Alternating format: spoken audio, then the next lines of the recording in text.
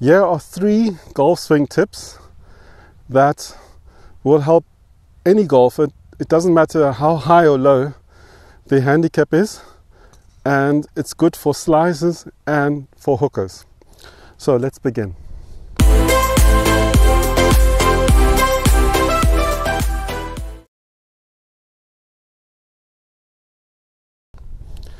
If you can start your downswing by keeping your head forwards and your backside back, then it'll be very difficult for you to swing too much from in to out or to stand up.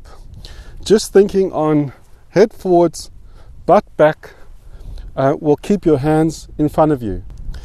And at the same time, if you're somebody who tends to swing from out to in, just concentrating on your spine angle in the downswing, keeping it slightly bent to the right, will ensure the club coming down more from the inside. Sure, I know it's possible to use your hands and swing that way from out to in, but this is really a great help to help you swing from in to out. Now the last tip is trying to get into this position, long arms, not this one, this one.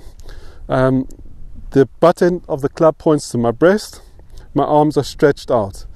What this does, it ensures that I release through impact, and this late release will give me more power, will help me to hit the ball and the ground, and will help my direction.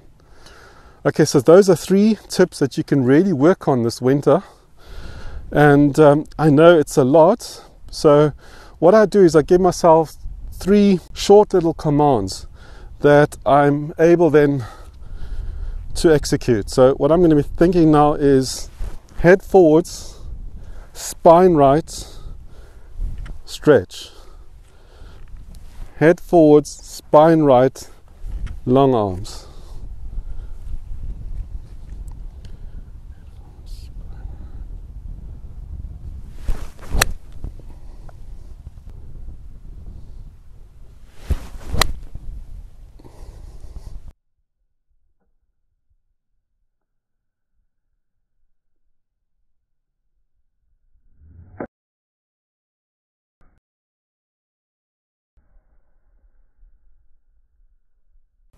So it doesn't matter what club you're using, these 3 points are essential.